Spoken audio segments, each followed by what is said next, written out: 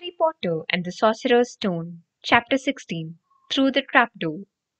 In years to come, Harry would never quite remember how he had managed to get through his exams when he half expected Voldemort to come bursting through the door at any moment. Yet the days crept by, and there could be no doubt that Fluffy was still alive and well behind the locked door.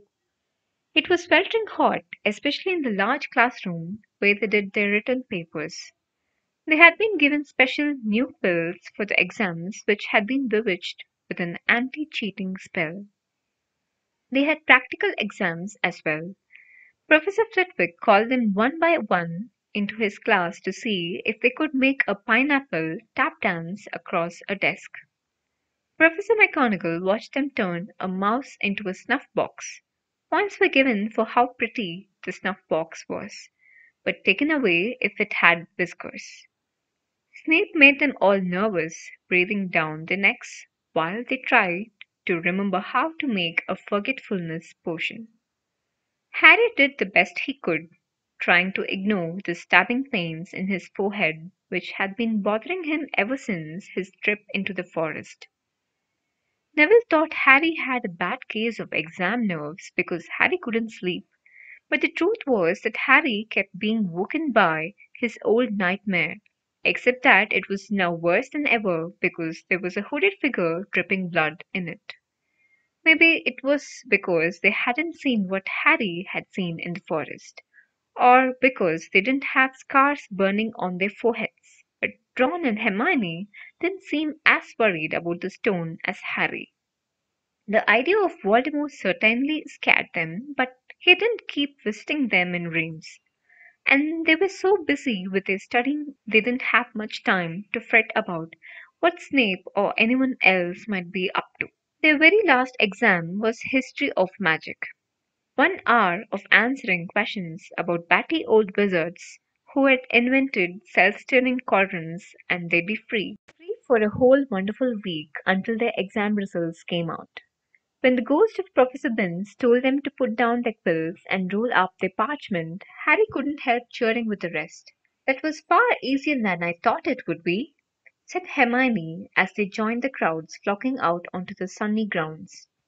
"I need not have learned about the 1637 Werewolf Code of Conduct or the uprising of Elfric the Eager."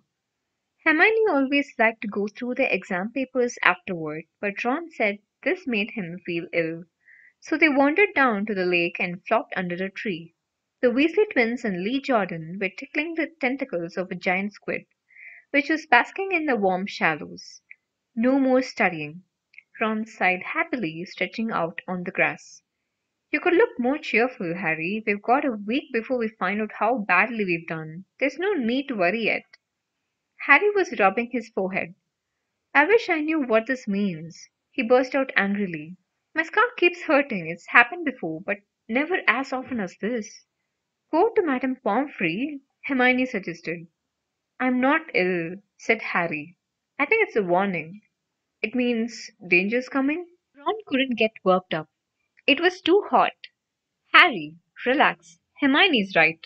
The stone's safe as long as Dumbledore's around. Anyway, we've never had any proof Snape found out how to get past Fluffy. He nearly had his leg ripped off once. He's not going to try it again in a hurry.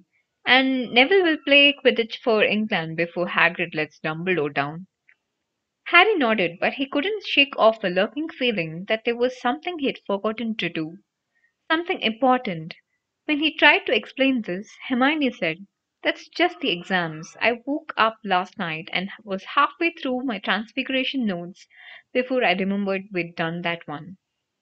Harry was quite sure the unsettled feeling didn't have anything to do with work, though. He watched an owl flutter toward the school across the bright blue sky, a note clamped in its mouth. Hagrid was the only one who ever sent him letters. Hagrid would never betray Dumbledore.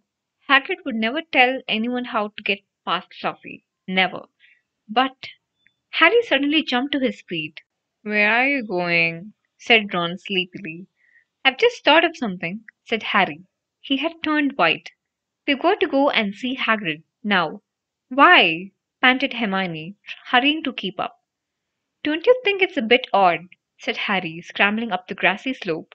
That what Hagrid wants more than anything else is a dragon, and a stranger turns up who just happens to have an egg in his pocket? How many people wander around with dragon eggs if it's against wizard law? Lucky they found Hagrid, don't you think? Why didn't I see it before? What are you talking about? Said Ron, but Harry, sprinting across the grounds toward the forest, didn't answer. Hagrid was sitting in an armchair outside his house. His trousers and sleeves were rolled up, and he was shelling peas into a large bowl. Hello, he said, smiling. Finish your exams? Got time for a drink? Yes, please, said Ron, but Harry cut him off. No, we're in a hurry, Hagrid. I've got to ask you something. You know that night you won Norbert? What did the stranger you were playing cards with look like? Dunno, said Hagrid casually. He wouldn't take his cloak off. He saw the three of them look stunned and raised his eyebrows. It's not that unusual. You got a lot of funny folk in the Hogshead. That's a pub down in the village. Might have been a dragon dealer, mightn't he? I never saw his face. He kept his hood up. Harry sank down next to the bowl of peas. What did you talk to him about, Hagrid? Did you mention Hogwarts at all? Might have come up, said Hagrid, frowning as he tried to remember. Yeah, he asked what I did, and I told him I was a gamekeeper here. He asked a bit about the sort of creatures I look after, so I told him, and I said what I'd always wanted to get was a dragon, and then I can't remember too well, 'cause he kept buying me drinks. Let's see. Yeah, then he said he had the dragon egg and we could play cards for it if I wanted. But he had to be sure I could handle it. He didn't want it to go to any old home. So I told him after Fluffy, a dragon would be easy. And did he seem interested in Fluffy? Harry asked, trying to keep his voice calm. Well, yeah. How many three-headed dogs do you meet? Even around Hogwarts? So I told him, Fluffy is a piece of cake if you know how to calm him down. Just play him a bit of music and he'll go straight off to sleep. Hagrid suddenly looked horrified. I shouldn't have told you that, he blurted out. Forget I said it. Hey, where you going? Harry, Ron, and Hermione didn't speak to each other at all until they came to a halt in the entrance hall, which seemed very cold and gloomy after the grounds. We've got to go to Dumbledore, said Harry. Hagrid told that stranger how to get past Fluffy, and it was either Snape or Voldemort under that cloak. It must have been easy once he'd got Hagrid drunk. I just hope Dumbledore believes us. Firenze might back us up if Bane doesn't stop him. Where's Dumbledore's office?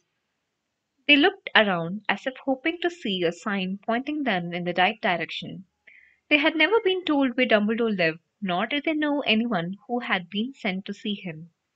We'll just have to, Harry began, but a voice suddenly rang across the hall. What are you three doing inside? It was Professor McGonagall carrying a large pile of books.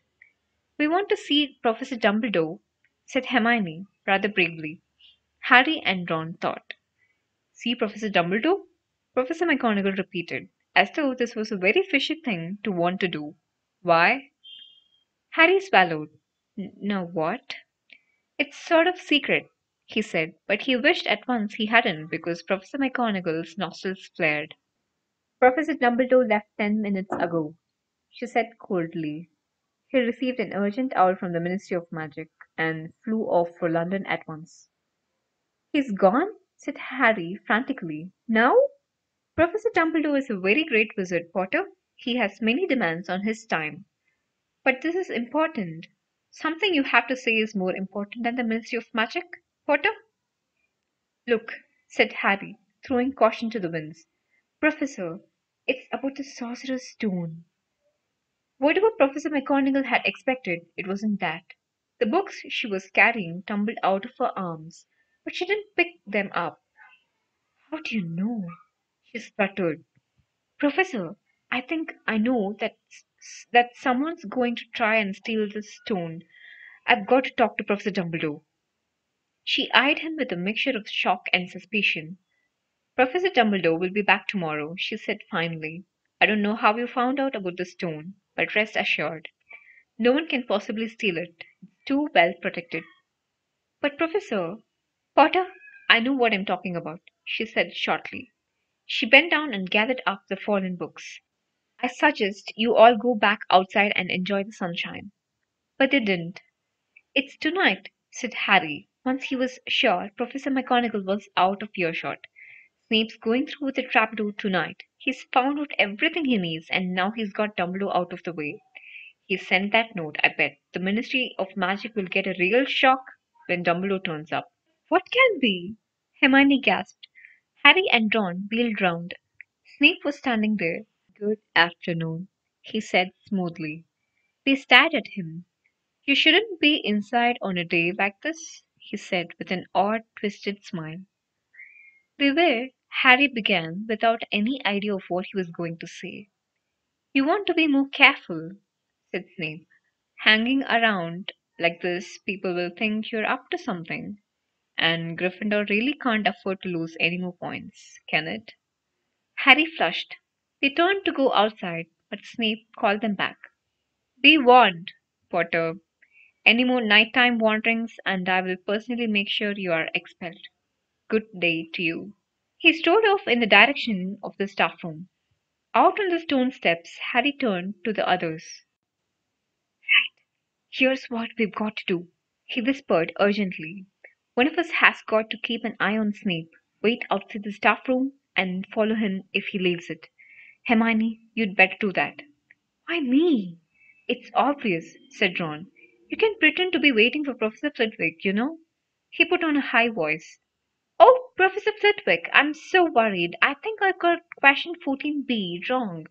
Oh, shut up, said Hermione. But she agreed to go and watch out for Snape.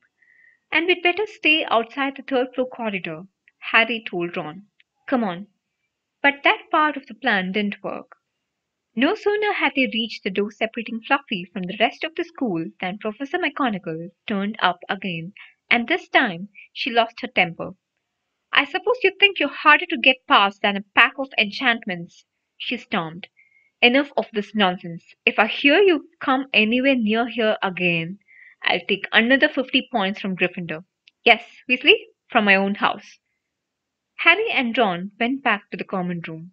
Harry had just said, at least Hermione's on Snape's tail, when the portrait of the fat lady swung open and Hermione came in. Sorry, Harry, she wailed. Snape came out and asked me what I was doing, so I said I was waiting for Flitwick, and Snape went to get him. And I've only just got away. I don't know where Snape went. Well, that's it then, isn't it? Harry said. The other two stared at him. He was pale and his eyes were glittering. I'm going out of here tonight and I'm going to try and get to the stone first. You're mad, said Ron. You can't, said Hermione. After what McGonagall and Snape have said, you'll be expelled. So what? Harry shouted. Don't you understand? If Snape gets hold of that stone, Voldemort's coming back. Haven't you heard what it was like when he was trying to take over? There won't be any Hogwarts to get expelled from. He'll flatten it or turn it into a school for the dark arts. Losing points doesn't matter anymore. Can't you see? Do you think he'll leave you and your families alone if Gryffindor wins the House Cup? If I get caught before I can get to the stone, well, I'll have to go back to the Dursleys and wait for Voldemort to find me there. It's only dying a bit later than I would have, because I'm never going over to the dark side. I'm going through the trapdoor tonight, and nothing you two say is going to stop me. Voldemort killed my parents, remember? He glared at them. You're right, Harry, said Hermione in a small voice. I'll use the invisibility cloak, said Harry. It's just lucky I got it back. But will it cover all three of us? Said Ron. All three of us? Oh, come off it. You don't think we'd let you go alone? Of course not, said Hermione briskly. How do you think you'd get to the stone without us? I'd better go and look through my books. There might be something useful. But if we get caught, you two will be expelled too. Not if I can help it, said Hermione grimly. Flitwick told me in secret that I got 112% on his exam. They're not throwing me out after that. After dinner, the three of them sat nervously apart in the common room. Nobody bothered them. None of the Gryffindors had anything to say to Harry anymore, after all. This was the first night he hadn't been upset by it. Hermione was skimming through all her notes, hoping to come across one of the enchantments they were about to try to break. Harry and Ron didn't talk much. Both of them were thinking about what they were about to do. Slowly, the room emptied as people drifted off to bed. Better get the cloak, Ron muttered, as Lee Jordan finally left, stretching and yawning. Harry ran upstairs to their dark dormitory. He put out the cloak and then his eyes fell on the flute Hagrid had given him for Christmas.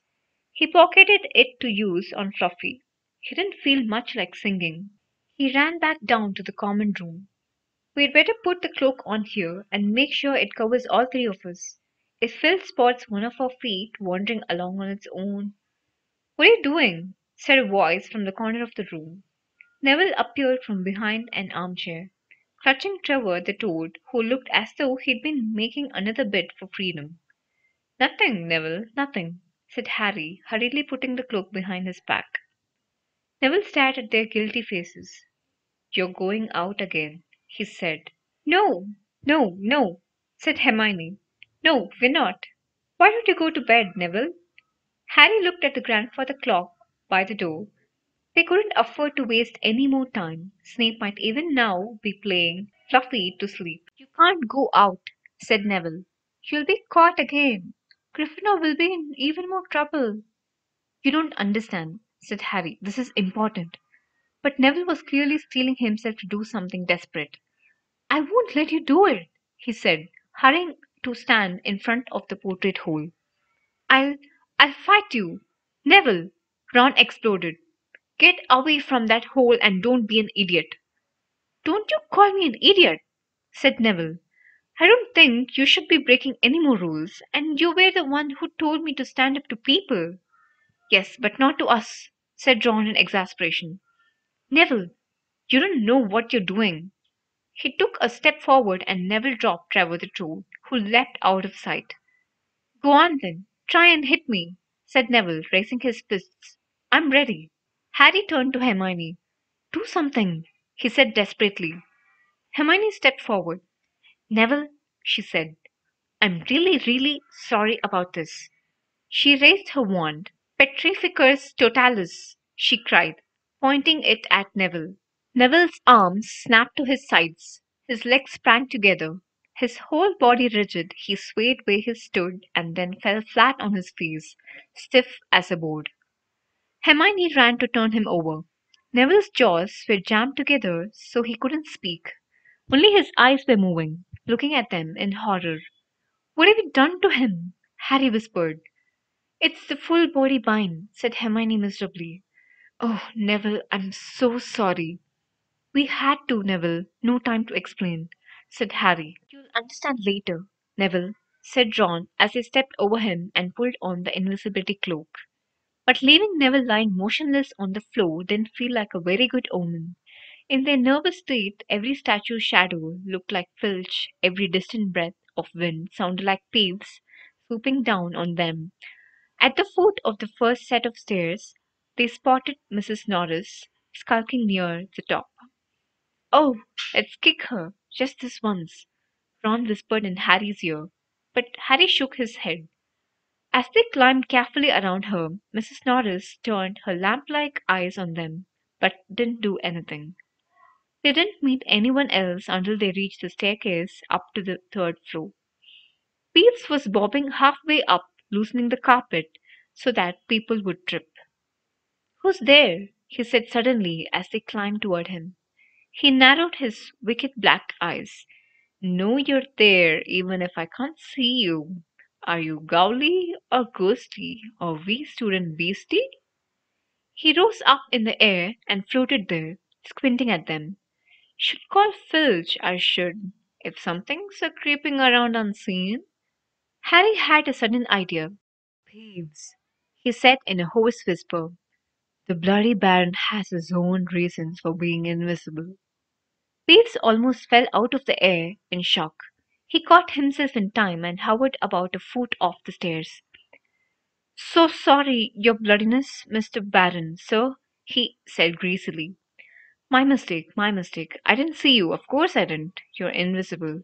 Forgive old Peepsy his little joke, sir. I have business here, Peeves, croaked Harry. Stay away from this place tonight. I will, sir. I most certainly will, said Peeves, rising up in the air again. Hope your business goes well, Baron. I'll not bother you. And he scooted off. Brilliant, Harry, whispered Ron. A few seconds later, they were there, outside the third floor corridor, and the door was already ajar. Well, there you are, Harry said quietly. Snape's already got past Fluffy. Seeing the door open somehow seemed to impress upon all three of them what was facing them. Underneath the cloak, Harry turned to the other two. If you want to go back, I won't blame you, he said. You can take the cloak. I won't need it now. Don't be stupid, said Ron. We're coming, said Hermione. Harry pushed the door open. As the door creaked, low rumbling growls met their ears. All three of the dog's noses sniffed madly in their direction, even though it couldn't see them. What's that at its feet? Hermione whispered. Looks like a harp, said Ron. Snape must have left it here. It must wake up the moment you stop playing, said Harry. Well, here goes. He put Hagrid's flute to his lips and blew.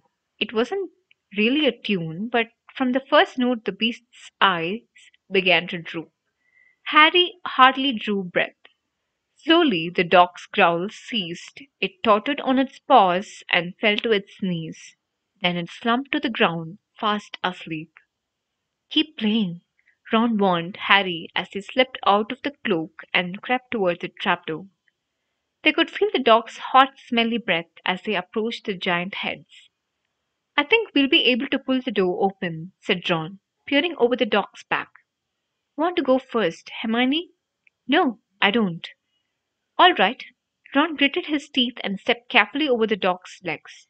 He bent and pulled the ring of the trapdoor, which swung up and open. What can you see? Hermione said anxiously. Nothing, just black. There's no way of climbing down. We'll just have to drop. Harry, who was still playing the flute, waved at Ron to get his attention and pointed at himself. You want to go first? Are you sure? Said Ron. I don't know how deep this thing goes. Give the flute to Hermione so she can keep him asleep. Harry handed the flute over. In the few seconds' silence, the dog growled and twitched. But the moment Hermione began to play, it fell back into its deep sleep. Harry climbed over it and looked down through the trapdoor. There was no sign of the bottom. He lowered himself through the hole until he was hanging on by his fingertips. Then he looked up at Ron and said, If anything happens to me, don't follow. Go straight to the owlery and send Hedwig to Dumbledore, right? Right, said Ron. See you in a minute, I hope. And Harry let go. Cold, damp air rushed past him as he fell down, down, down, and flump. With a funny, muffled sort of thump, he landed on something soft. He sat up and felt around, his eyes not used to the gloom. It felt as though he was sitting on some sort of plant. It's okay, he called up to the light the size of a postage stamp, which was the open trapdoor. It's a soft landing. You can jump. Ron followed right away. He landed, sprawled next to Harry. What's this stuff? Were his first words. Dunno, some sort of plant thing. I suppose it's here to break the fall. Come on, Hermione! The distant music stopped. There was a loud bark from the dog, but Hermione had already jumped. She landed on Harry's other side. We must be miles under the school, she said. Lucky this plant thing's here, really, said Ron. Lucky? Shrieked Hermione. Look at you both! She leapt up and struggled toward a damp wall. She had to struggle because the moment she had landed, the plant had started to twist snake-like tendrils around her ankles. As for Harry and Ron, Their legs had already been bound tightly in long creepers without their noticing. Hermione had managed to free herself before the plant got a firm grip on her. Now she watched in horror as the two boys fought to pull the plant off them. But the more they strained against it, the tighter and faster the plant would wound around them. Stop moving! Hermione ordered them. I know what this is. It's Devil's Snare. Oh, I'm so glad we know what it's called. That's a great help, snarled Ron, leaning back, trying to stop the plant from curling around his neck. Shut up! I'm trying to remember how to kill it, said Hermione. Well, hurry up! I can't breathe! Harry gasped, wrestling with it as it curled around his chest. Devil's Snare! Devil's Snare! What did Professor Prout say? It likes the dark and the damp. So light a fire. Harry choked. Yes, of course, but there's no wood. Hermione cried, wringing her hands. Have you gone mad? Ron bellowed. Are you a witch or not? Oh, right, said Hermione, and she whipped out her wand, waved it, muttered something, and sent a jet of the same bluebell flames she had used on the snake at the plant. In a matter of seconds the two boys felt it loosening its grip as it cringed away from the light and warmth. Wriggling and flailing, it unravelled itself from their bodies, and they were able to pull free. Lucky you pay attention in herbology, Hermione, said Harry as he joined her by the wall, wiping sweat off his face. Yeah, said Ron, and lucky Harry doesn't lose his head in a crisis. There's no wood, honestly. This way, said Harry, pointing down a stone passageway, which was the only way forward. All they could hear apart from their footsteps was a gentle drip of water trickling down the walls. The passageway sloped downward, and Harry was reminded of Gringotts. With an unpleasant jolt of the heart, he remembered the dragons said to be guarding the walls in the wizard's bank. If they met a dragon, a fully grown dragon, Norbert had been bad enough. Can you hear something? Ron whispered. Harry listened. A soft rustling and clinking seemed to be coming from up ahead. Do you think it's a ghost? I don't know. Sounds like wings to me. There's light ahead. I can see something moving. They reached the end of the passageway and saw before them a brilliantly lit chamber, its ceiling arching high above them. It was full of small, 12 bright birds, fluttering and tumbling all around the room. On the opposite side of the chamber was a heavy wooden door. Do you think they'll attack us if we cross the room? Said Ron. Probably, said Harry. They don't look very vicious, but I suppose if they all swoop down at once, well, there's no other choice. I'll run. He took a deep breath, covered his face with his arms, and sprinted across the room. He expected to feel sharp beaks and claws tearing at him any second, but nothing happened. He reached the door untouched. He pulled the handle, but it was locked. The other two followed him. They tugged and heaved at the door, but it wouldn't budge, not even when Hermione tried her Alohomora charm.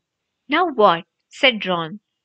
These birds, they can't be here just for decoration, said Hermione. They watched the birds soaring overhead, glittering. Glittering? They're not birds, said Harry suddenly. They're keys, winged keys. Look carefully. So that must mean.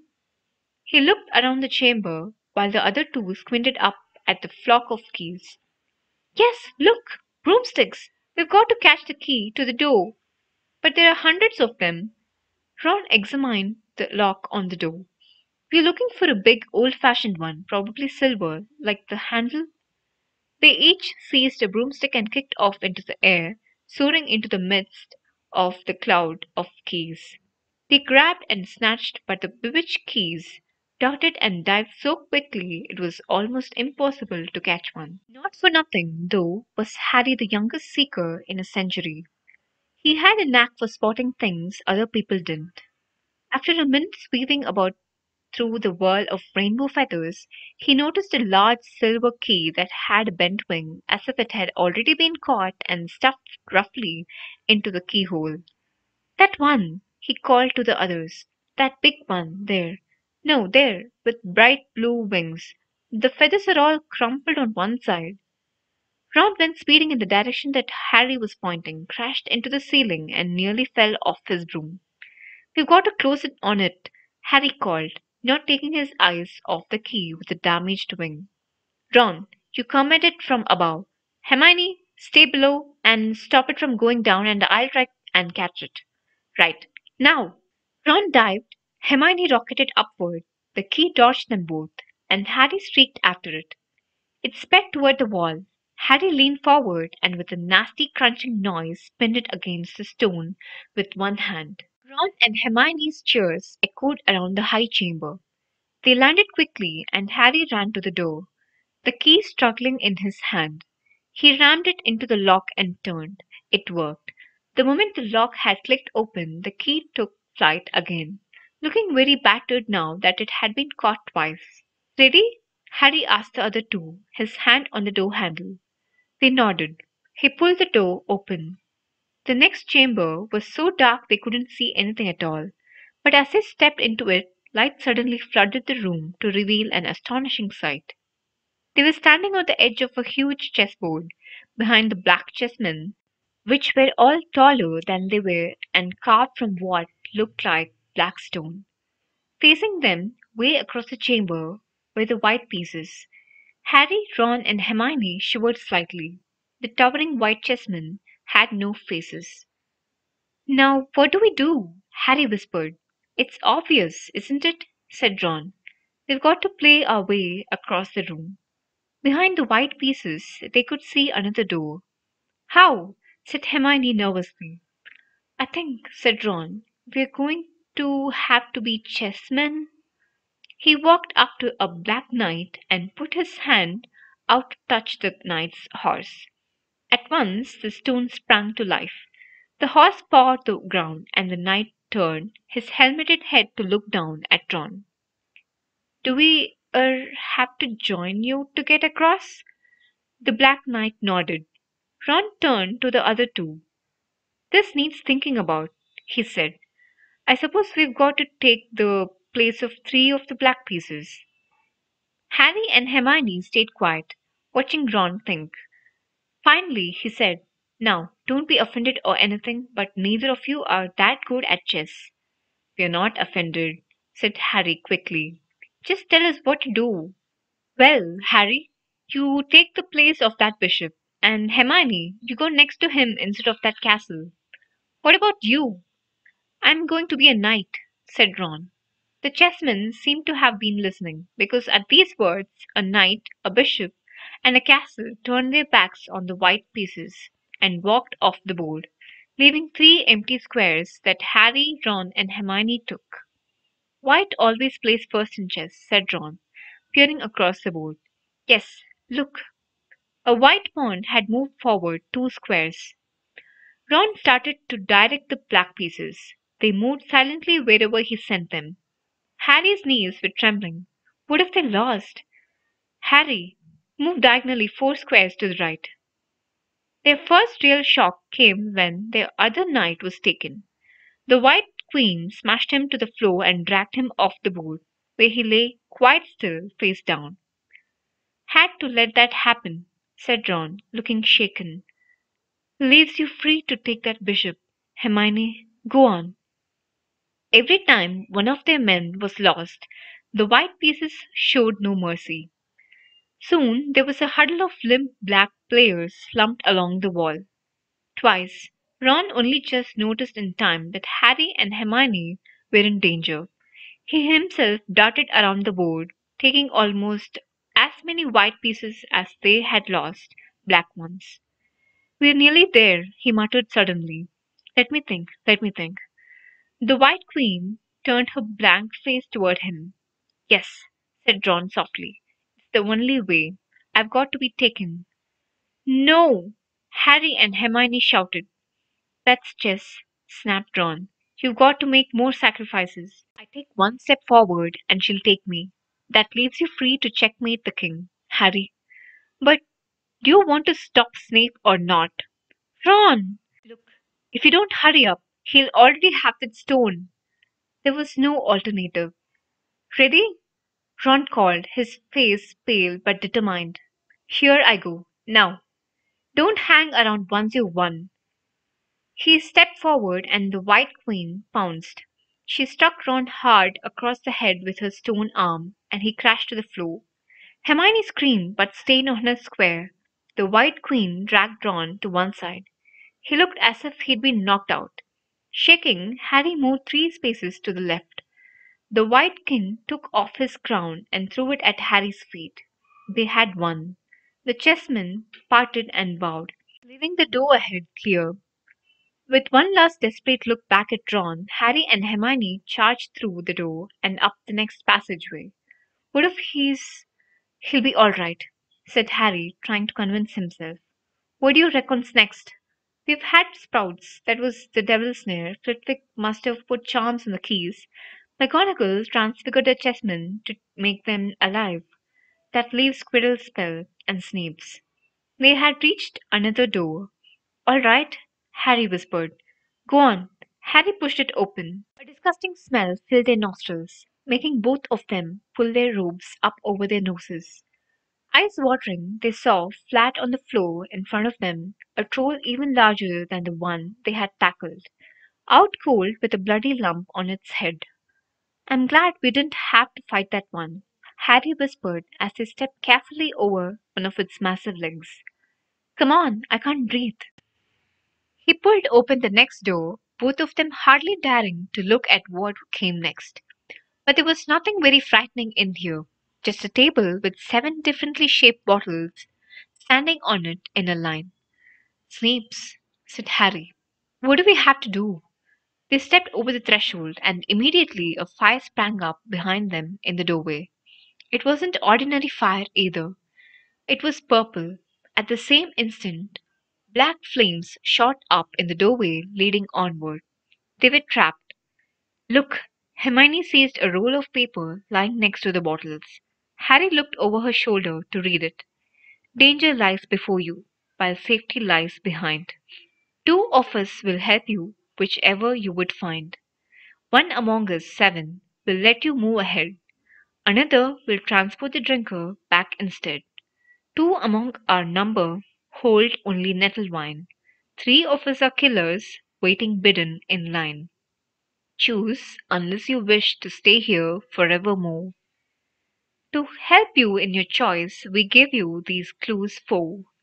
First, however slyly the poison tries to hide, you will always find some on nettle wine's left side.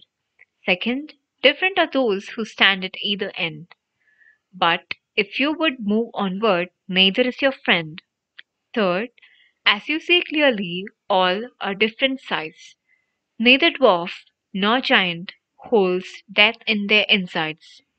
Fourth, the second left and the second on the right are twins once you taste them, though different at first sight. Hermione let out a great sigh, and Harry, amazed, saw that she was smiling, the very last thing he felt like doing. Brilliant, said Hermione. This isn't magic, it's logic, a puzzle. A lot of the greatest wizards haven't got an ounce of logic. They'd be stuck in here forever. But so will we, won't we? Of course not, said Hermione. Everything we need is here on this paper. 7 bottles. 3 are poison, 2 are wine. One will get us safely through the black fire, and one will get us back through the purple. But how do we know which to drink? Give me a minute. Hermione read the paper several times. Then she walked up and down the line of bottles, muttering to herself and pointing at them. At last she clapped her hands. Got it, she said. The smallest bottle will get us through the black fire, toward the stone. Harry looked at the tiny bottle. There's only enough there for one of us, he said. That's hardly one swallow. They looked at each other. Which one will get you back through the purple flames? Hermione pointed at a rounded bottle at the right end of the line. You drink that, said Harry. No. Listen. Get back and get drawn. Grab rooms from the flying key room. They'll get you out of the trapdoor and past Fluffy. Go straight to the owlery and send Hedwig to Dumbledore. We need him. I might be able to hold Snape off for a while, but I'm no match for him, really. But Harry, What if you know who's with him? Well, I was lucky once, wasn't I? Said Harry, pointing at his car. I might get luck again. Hermione's lip trembled, and she suddenly dashed at Harry and threw her arms around him. Hermione! Harry, you're a great wizard, you know. I'm not as good as you, said Harry, very embarrassed as she let go of him. Me? Said Hermione. Books and cleverness. They are more important things. Friendship and bravery. And oh, Harry, be careful. You drink first, said Harry. You're sure which is which, aren't you? Positive, said Hermione. She took a long drink from the round bottle at the end and shuddered. It's not poison? Said Harry anxiously. No, but it's like ice. Quick, go, before it wears off. Good luck. Take care. Go! Hermione turned and walked straight through the purple fire. Harry took a deep breath and picked up the smallest bottle. He turned to face the black flames. Here I come, he said, and he drained the little bottle in one gulp. It was indeed as though ice was flooding his body. He put the bottle down and walked forward. He braced himself, saw the black flames licking his body, but couldn't feel them. For a moment he could see nothing but dark fire. Then he was on the other side, in the last chamber. There was already someone there, but it wasn't Snape. It wasn't even Voldemort.